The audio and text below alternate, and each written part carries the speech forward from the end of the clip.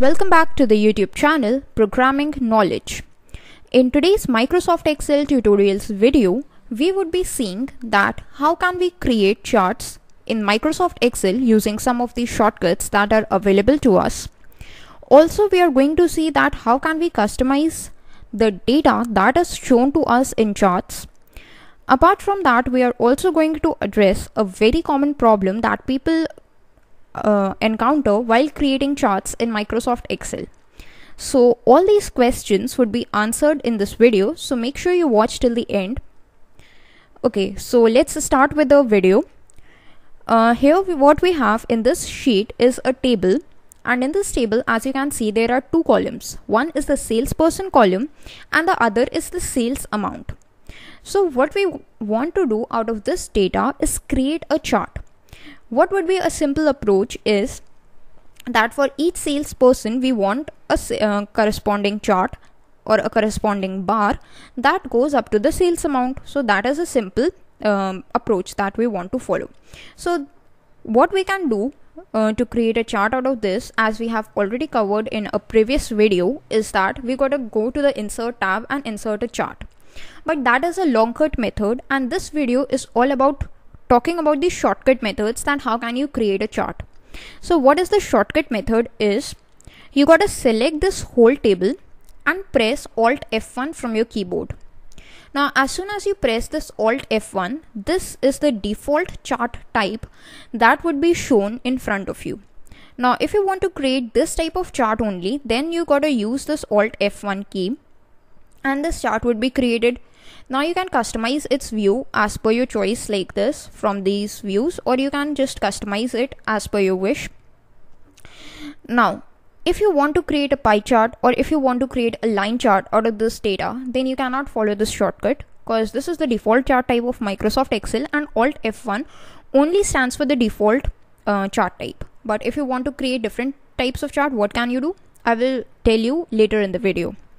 So now you have created this chart, but you are not happy with how the data is shown. Like this data is shown from $0 here. You can see the lower limit is $0 and the upper limit is $1,400, and that is predefined by Microsoft Excel. Apart from this, the difference between these values is actually of 200, which I do not like. I want the difference to be $100. So how can I customize this? So to customize it, what you got to do is just double click over this y-axis, and as soon as you do that, you will find this format axis dialog box in front of you. Now in this format axis, there is this axis options which has bounds. The minimum bound shows you the minimum value, which is $0 present over here. This maximum bound shows you the maximum value, which is $1,400. Now you can just change it as per your wish. As the minimum amount of sales that I have got in my table is $550, so I do not want it to start from $0, rather I want it to start from $400. So I just specify a minimum amount of $400 and a maximum amount I want it to be $1,500. So I can do that as well. Now when you do that, you can see that your chart has been changed to something like this. Now you might have noticed that the $1,500 mark is not visible. The reason being, we have got the difference of $200. So this units option is what tells us about the difference, and I do not want the difference to be $200. I want it to be $100. So I just press 100, and when I click on OK or I click anywhere else, then you can see that this $1,500 mark is now visible, and the data ranges from $400 to $1,500. That's exactly what I wanted. Okay, so that's about how you can customize your y-axis as per your wish. Now one interesting thing to note is this tick marks option. If you can just expand it, then there are two options, one for major type and one for minor type. If you can just go to this major type option and click on inside. Now as soon as you do that, you might have noticed that these small marks are visible. I don't know if it's visible to you or not, but these are there for each and every mark that we have created from 400 till 1500. Another important thing about this units option is this minor, whose value is set at 20. Now what is this minor? between any two records, say 400 to 500, there are $100 difference, and there are these minor marks at every $20. How you can see those minor tick marks? You can just go to this minor type and change it from none to say inside, and you can see that these all kinds of markings are now visible. If I just change it to $40 and click anywhere else, say here, so you can see that they have become sparse. So that's how you can just show the markings. And now what is the usage of these markings? If you can just go to, this is $1,320. This means it holds 2 marks, and that's exactly where this bar goes. It goes up till a half mark, because we have got a difference of 40 marks, so it goes half till a mark. So that is what its usage. It helps you to read data in a proper format. That's how you can create a chart with a simple data.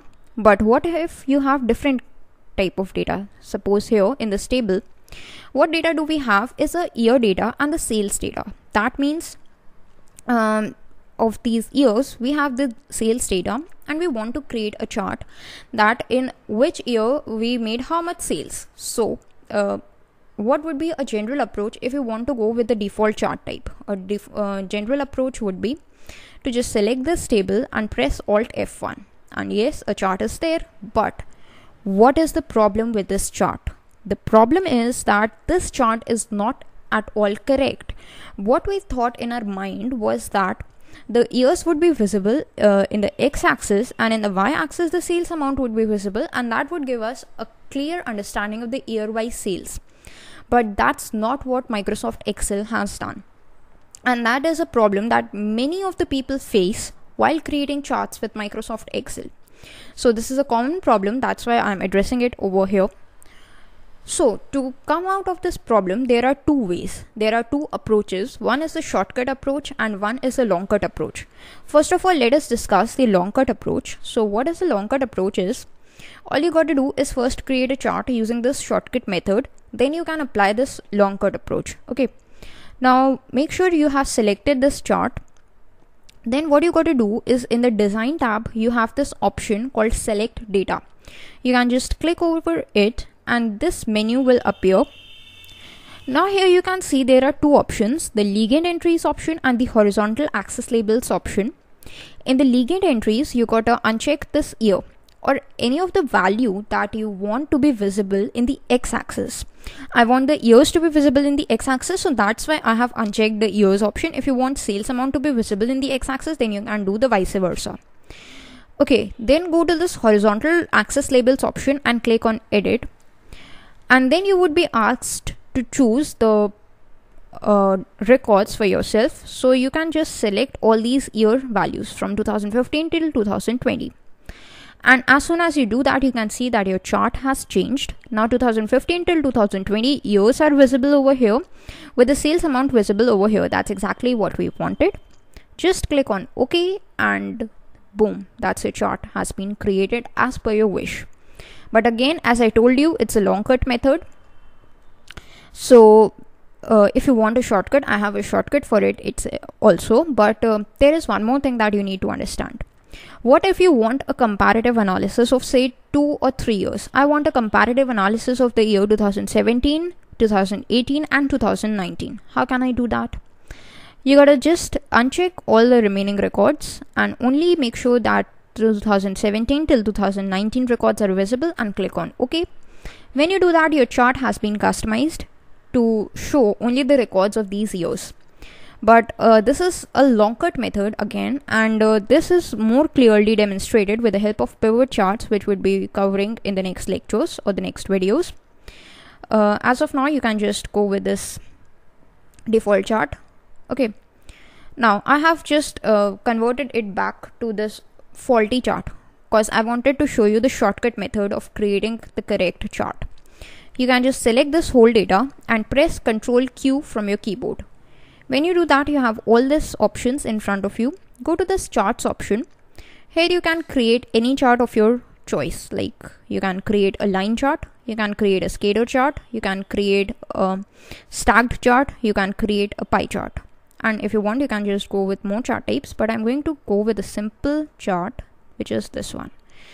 And when this chart is created, you can see the data is all correct, ranging from 2015 to 2020 are the year values, and then there is a sales amount ranging from $0 to $45,000, but that's exactly your wish. If you want you can just customize it. There is a difference of $5,000. If you want you can change it to anything, say 10,000, 20,000, as per your wish. So that's all about the charts that we are going to cover in this video. Thanks for watching. Goodbye.